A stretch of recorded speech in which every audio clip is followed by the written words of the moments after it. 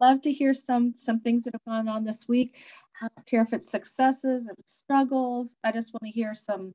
I don't care if it's personal or real estate. I just want to hear some some things. I want to know what's going on with you all. Well, Candace, I had a vacation to Cabo last week, so I'm just getting back to the flow of everything. So let me ask you a question about that, Markia.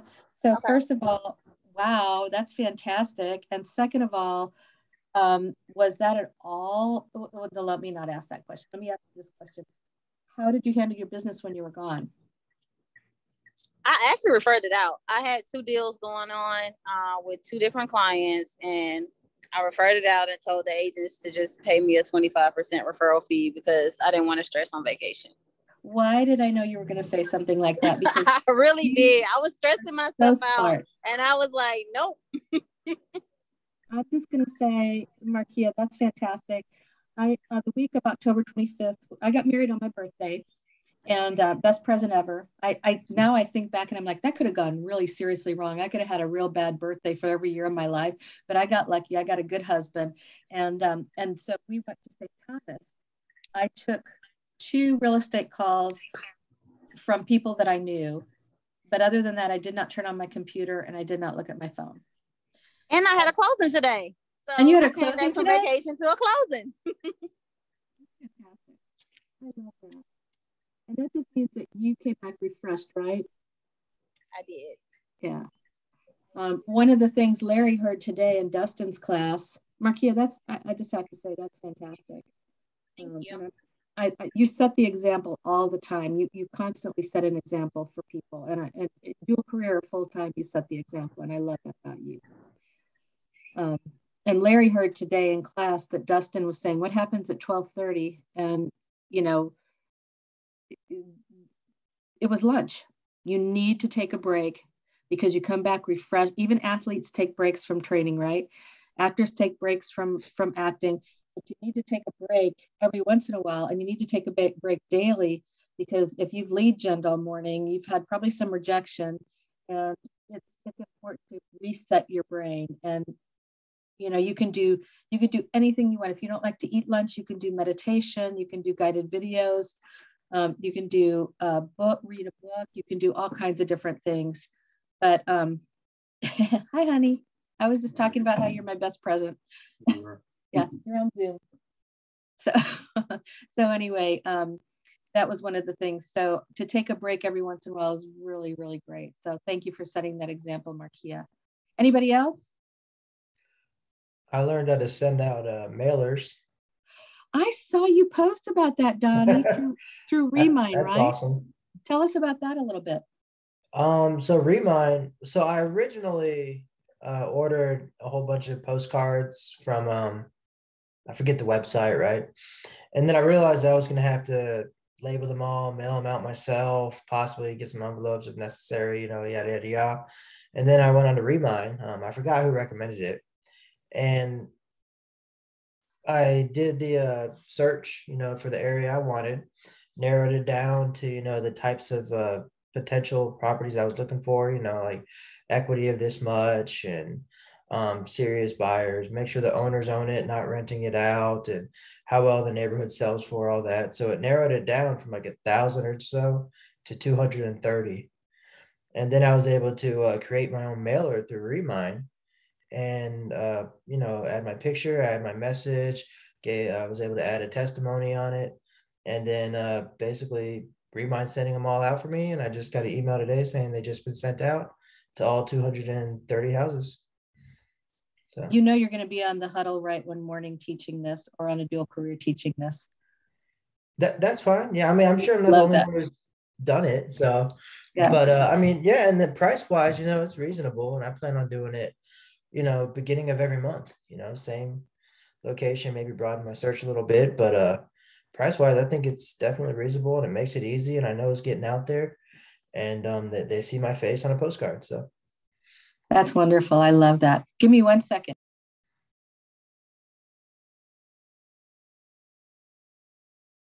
I just chased Ronnie out of the room. I said, you're making a lot of noise and I have to mute myself. that doesn't work for now. Anybody else want to say anything?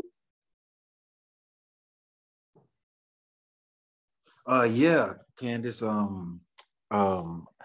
Sissy, she jumped on the call on a huddle the other day and just was, she was telling us about, stepping outside our comfort zone and finding something that you're good at. And, I love people, and I don't mind, talking to people on the fly. So saying all that to say, I called like 10 FISBOs the other day, and it was a rush, but I see that that's something I like to do. So I'm saying that to say I'm stepping outside my comfort zone, to grow the business.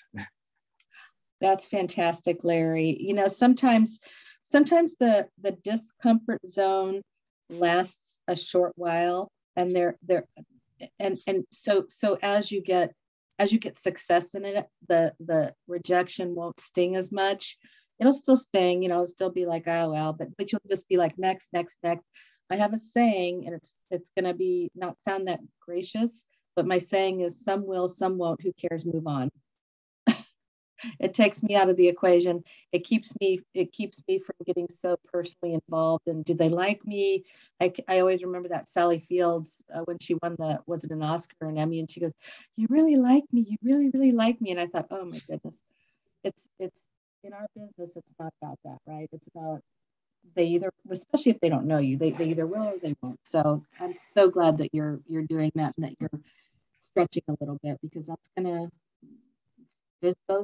they're immediate, right? They're I want to sell now.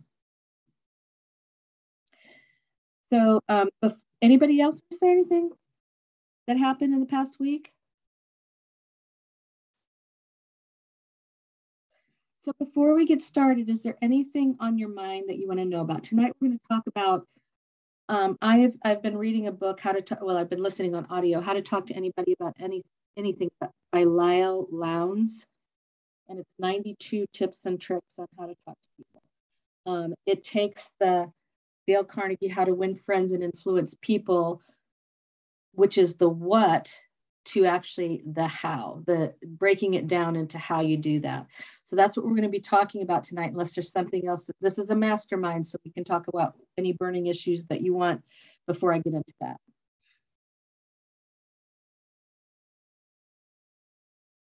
I better go back and figure out how to talk to anybody about anything, because nobody's responding. But just smile. Okay, I'm going to get started. And this is how I want to start. Hi, guys. Here I am.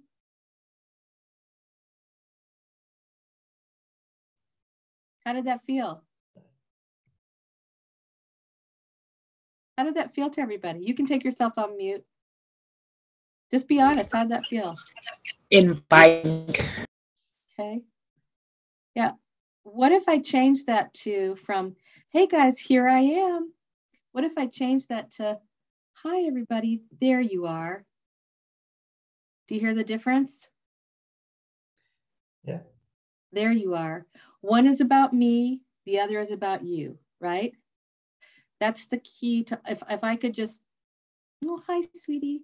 If I could just, if I could just say one thing, and you would take one takeaway from this whole class, it would be, and Melissa's jumping on. This is going to be a little bit of a review for Melissa. But if I could just give you one takeaway from this whole class, it would be, make it about the other. Every single time you get on the phone, every single time you meet somebody, every time you're at an open house, every time you door knock, don't think about what you want and who you are. Think about who they are and what story they might have to tell. Melissa, like I said, this is going to be a little bit of a review for you, because this is how to talk to anybody. But you can always chime in and say how you've changed things up or done anything differently because of this. So I'm glad you all are here tonight. So that's the difference. Does that make sense to everybody? Did you hear the difference? Did it feel better? Did it feel better to you when I said, here, there you are? Felt more personal. Yeah. Yeah. It's like, I mean, if I walk in the room, and this is what happens, because when I get nervous, I go back into myself, right? So if I'm at an open house and somebody walks in and maybe they're not, so friendly, and I'm like, Well, yeah. So I've been in business 21 years and and this is me. Instead of going, hey, thank you so much for coming in. Tell me a little bit about what you're looking for. Why are you at the open house? What about this attracted you? All those, what, why, well, why? So this is the thing from Bold. Why questions are a little bit more judgmental. Like, why did you do that? You know, if you have kids, it's like, why did you think that was smart? Those kinds of things. So why question isn't so much a big thing, but what, how, when, where. Those are good questions to ask people. Those are open-ended questions. So so you can say, what about this open house attracted you? What are you looking for? When are you thinking you'd like to be in your new home? Where would you like to move to? Where have you been? Where have you been looking? All those kinds of questions are really important to ask people at open houses. And those are all them focused, right? They're all focused on them. They're not, I have some homes to show you. I pulled some listings. I have the seller's property disclosure. The way you frame your words is so important. So it's, here is a seller's property disclosure for you. Here are some other homes that you might find interesting. Here is some information about this neighborhood for your review. It's all you. I took me out of it completely and made it all about, this is what I used to say. I have to sell my value every single day, all the time. And people don't know what you do for them unless you tell them, right? So here's something prepared for you. The I is implied. They know you did it. Okay, so then the second thing is eye contact. One of the, my husband is still being noisy. That's his phone. Give me 1 second. I'm going to turn it off. Excuse me.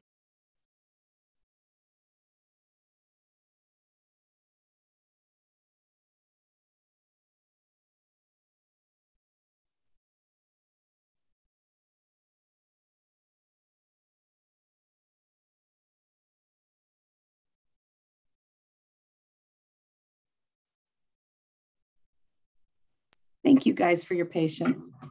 It's the real world, right? Okay. Oh yeah, nah, it's okay, Candace. Thank you. Thank you. We share an office up here, so that's part of the reason why his phone's here. But anyway, so eye contact is a really important thing. It shows that you're interested, right? I gave this example the morning that I taught this.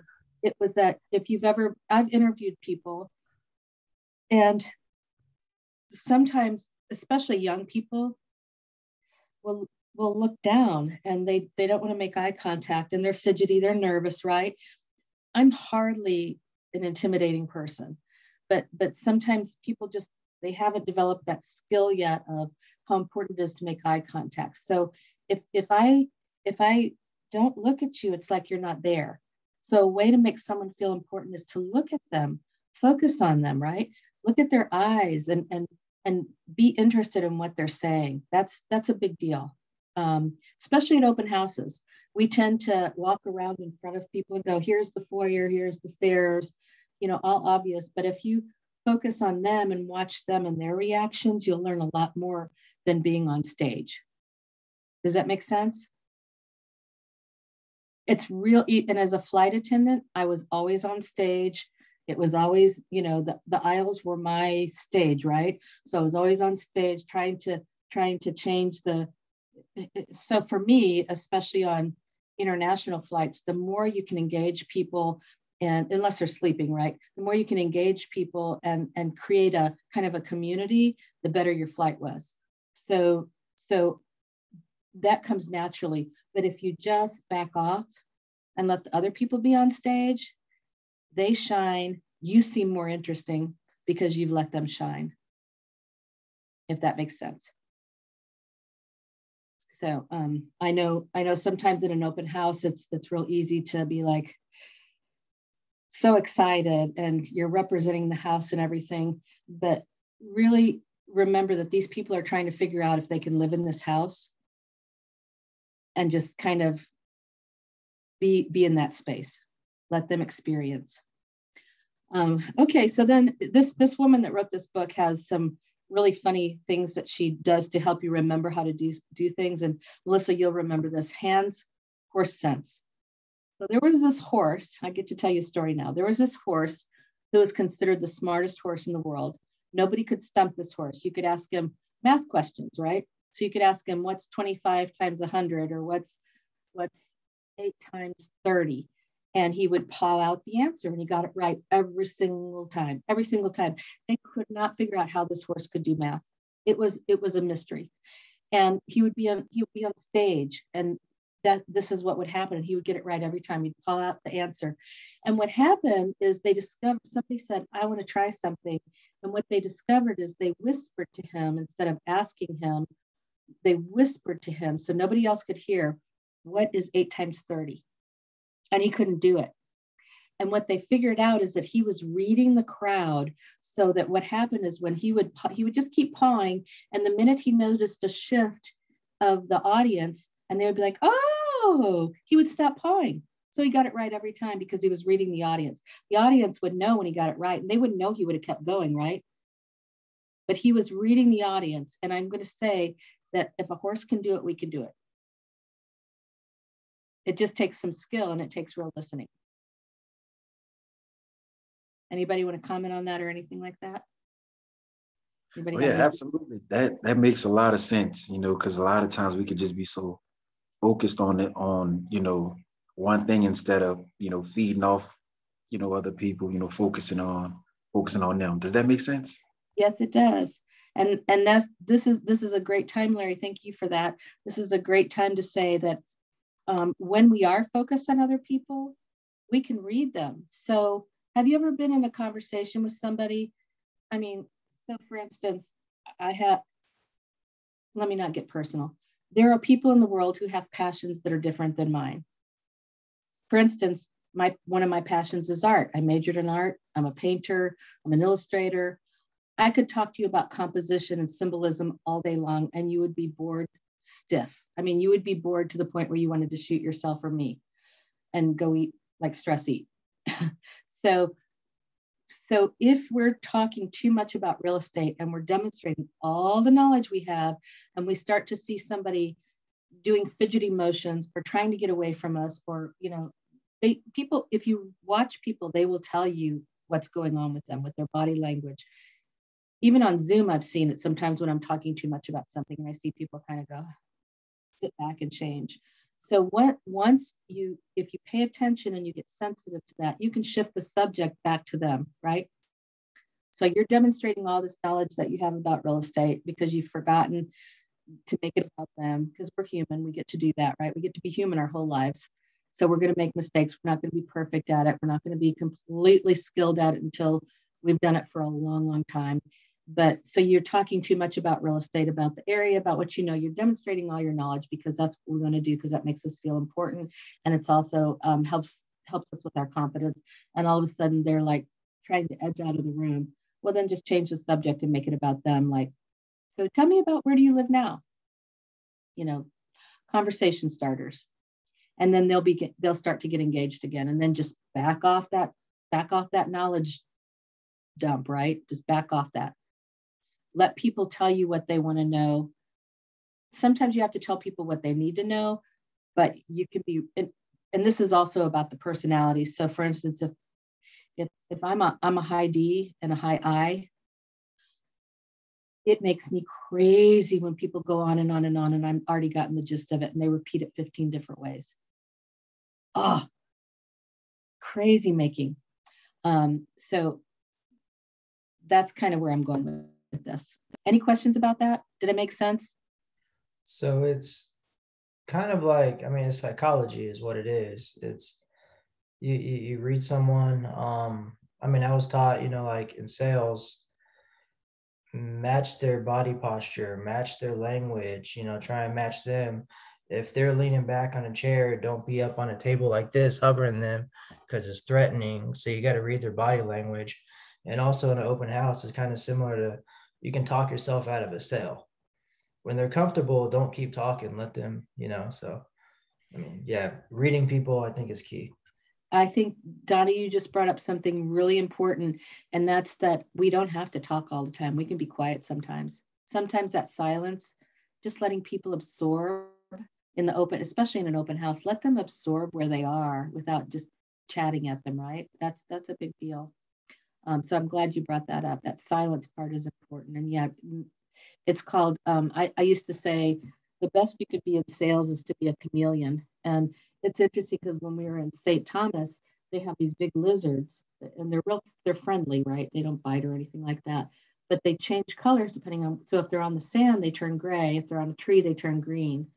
And it's really interesting to watch the same lizard just change its colors. But that's kind of how we can be in real estate to make people, because you feel comfortable when you're around somebody that's like you. Like if I'm talking like this and I'm real excited and real intense and you're a real laid back person. But if I'm real laid back and you're a real intense person, it's going to seem like boring. So just being able to, and you don't have to shift 100%, you can just ramp it up a little bit, right? To change that speech pattern. Okay, so that's the pivot when we're talking too much about things and we're losing people. So this was an aha for me. We all have the same speech patterns. We all have, individual to us. I have my speech patterns. I have the same words I use all the time. Amazing, awesome, fantastic, wonderful. But if you want to sound really intelligent, learn 59 new words other than you use. So make a note of what you're doing this week, the words that you use to describe things. If somebody says, if somebody like Donnie, when I said, that's fantastic, I say that all the time.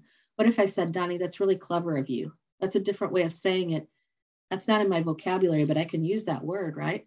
So just go to a thesaurus, write down the words you use all the time to describe things, and then go to a thesaurus and change those words up. Get 59 new words in your vocabulary, and you'll start to sound really intelligent because almost everybody uses the same words. So use some different words. Does that make sense? Okay, and that's an easy thing to do. Easy. So Melissa, you've heard this, but when I was growing up, as soon as I learned to read, my dad had us go to the dictionary and we had to learn 3 words a week. We had to look them up in the dictionary, any 3 words we wanted. We had to define them. We had to spell them and use them in a sentence. And so if you just did that, if you just went to the thesaurus, and I'm going to share my screen. I just want to give an example. Give me a sec.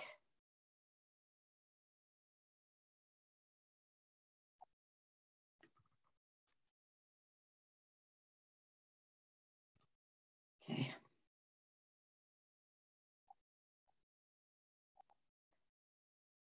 This is kind of fun for me because I like words. I think words are pretty interesting. So thesaurus.com. I'm going to put in awesome.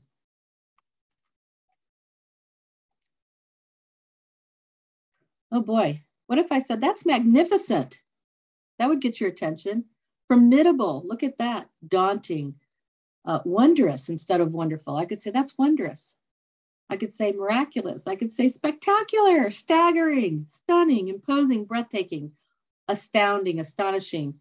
All those words. I mean, they just sound so different, right? Than the words we use all the time. So that's just an example of something that you can do right quick. Okay, so let me stop the share. Okay, and then so we're taught to ask, and this is a really important one. We're taught, especially in sales, to ask people what they do for a living so that they'll ask us what we do. But in this world that we live in, there have been a lot of changes. It's a lot better. Well, let me not say better. It's a lot kinder to say, how do you spend the bulk of your hours? Because somebody might have lost their job or been laid off or something changed during the pandemic. And if you say, what do you do for a living? And then they get to tell you, oh, well, I was laid off. Well, you've just become Debbie Downer, right? So how do you spend the bulk of your time? And that way somebody gets to choose. Do I want to talk about my work? Do I want to talk about my passion? Do I want to talk about, what do I want to talk about? It gives them a choice, and choices are always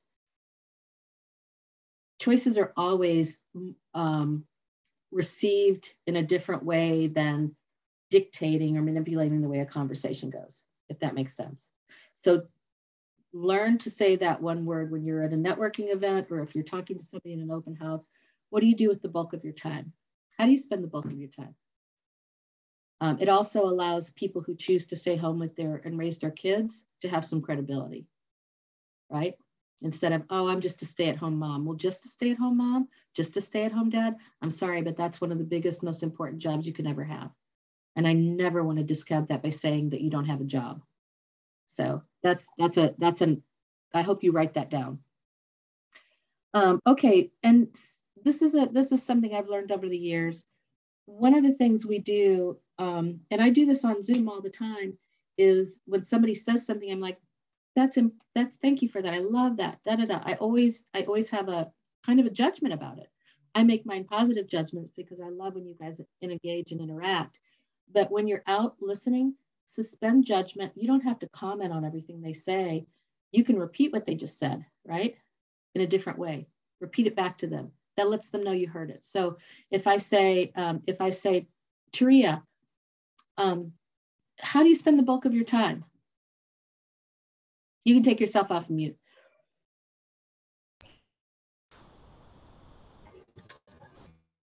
All day. Taria, how do you spend the bulk of your time? What do you do with Can you hear me? Do I have an I can hear you.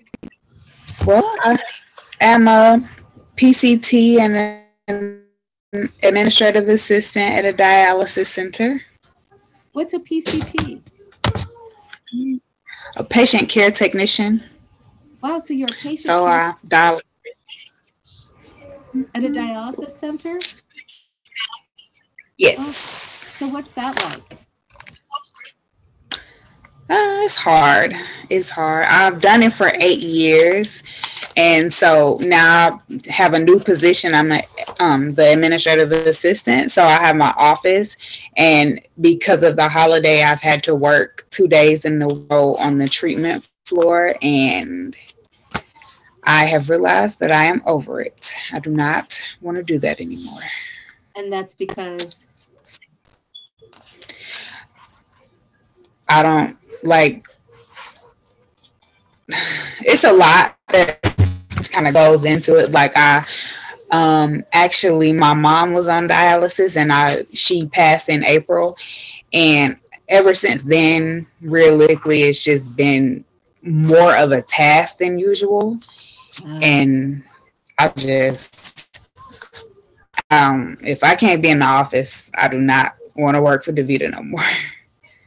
I'm not going to go into this in depth because I can tell there's some emotion around that, and I don't want to take it in that direction. But I mean, this is what I say every single day.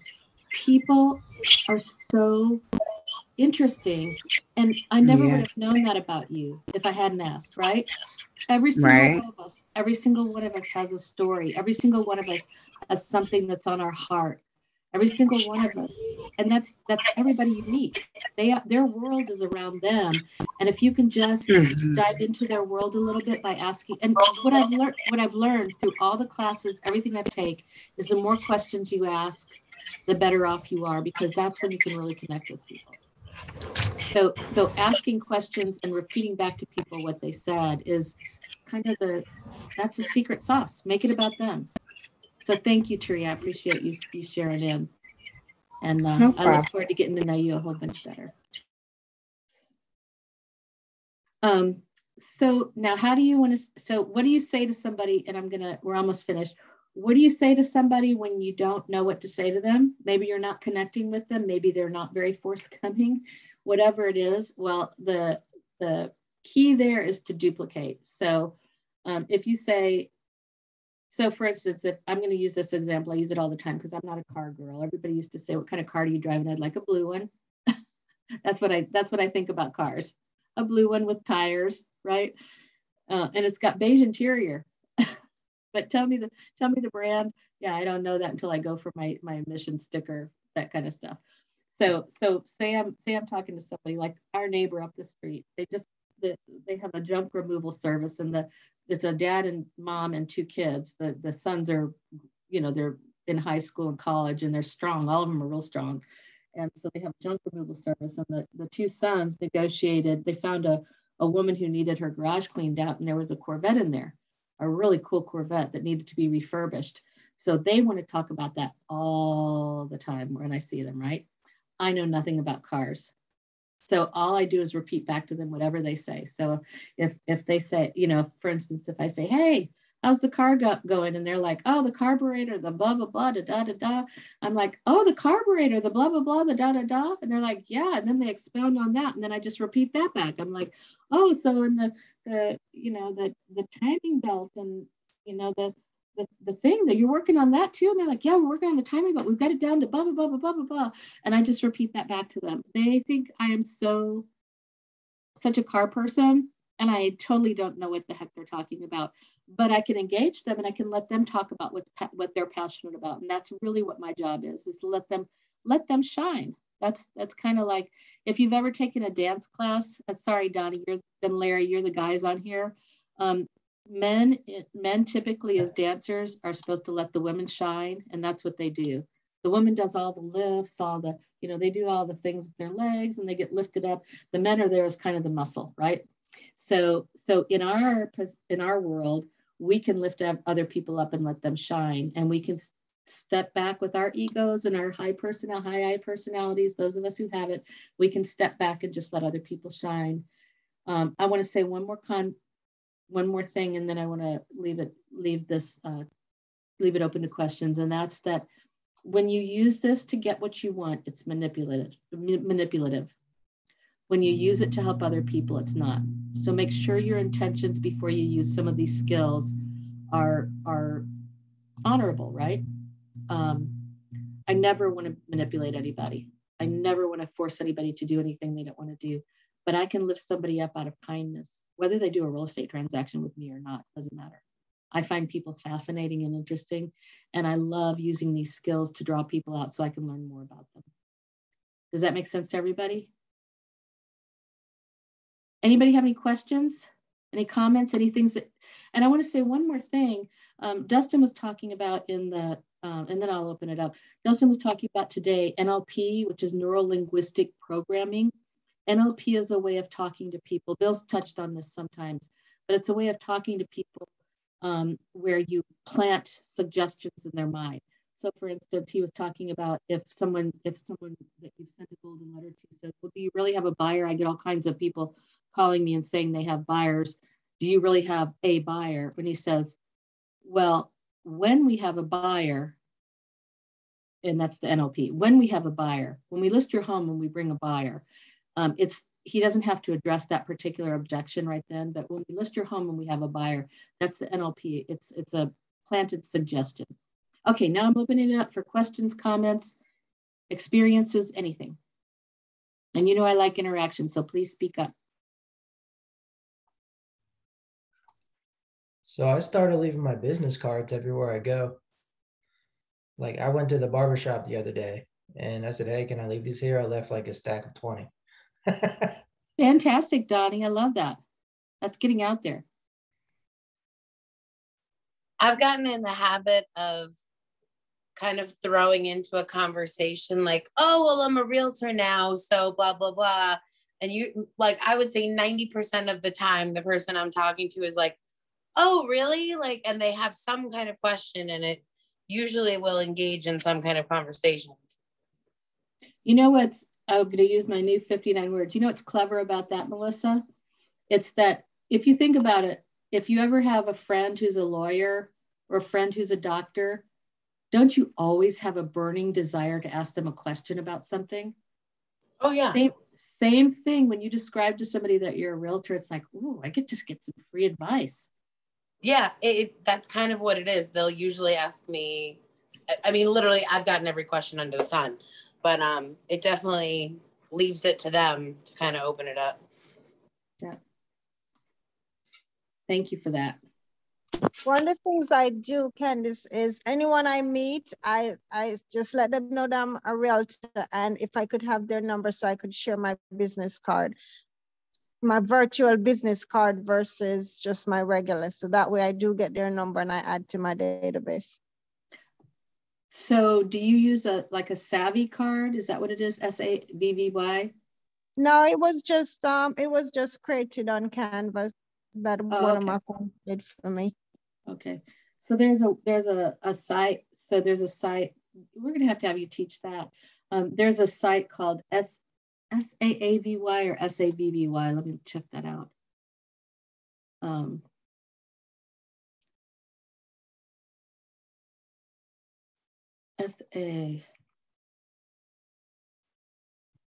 Yeah, it's SAVVY card.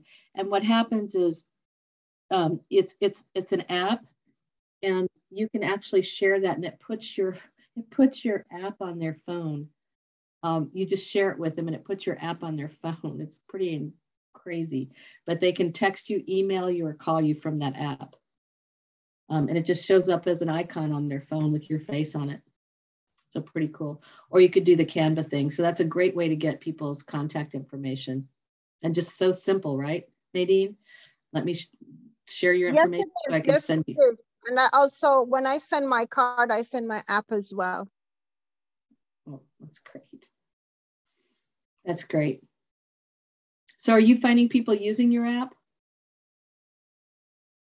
Not much, but at least I'm getting it out there versus not.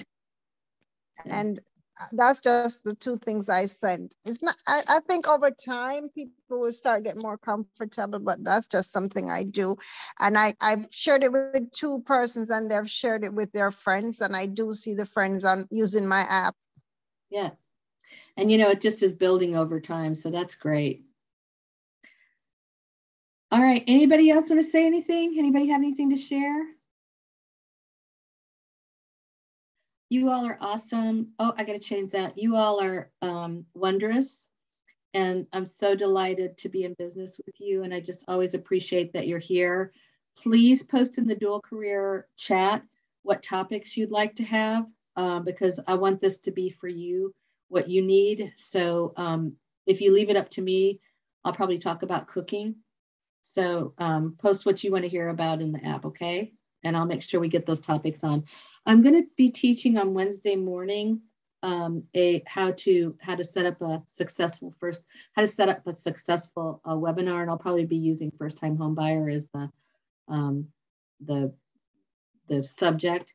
So if you want me to repeat that on one of these nights, I can do that. But just let me know whatever's burning on your minds, and I'll make sure we get that topic in, okay? And in the meantime, what was that? I'm sorry. Could you repeat? What is it you're doing? I'm going to be, and you can also rewatch the video. I'm going to be teaching how to hold a successful webinar. And I'm going to be using probably first time home buyer as the subject. So if anybody is interested in doing webinars, like Zoom webinars and trying to get your contacts in a big way, we can do that. Just let me know whatever's on your heart, okay? And in the meantime, if I don't talk to you, I hope everybody has so much to be thankful for this holiday season. And I wish you all a very happy Thanksgiving. Candace, I'm Yes. gonna send you something via email, and when you get a chance, you just look at it and give me a feedback. I sure will, Nadine. Thank you. Absolutely. And by the way, you all know you can be squeaky wheels. I tell this to everybody, be squeaky wheels. If you're struggling with anything, I don't care if it's mindset, if you're just feeling like, I'm not motivated, whatever it is, just give me a call. We'll work it through, okay? You're not alone. Same for you, Candace. We're here for you too. Thank you. Thank you. All right. Thank Bye, you, guys. everybody. Thanks, guys. Thank you, Ken. Happy Thanksgiving. Happy Thanksgiving.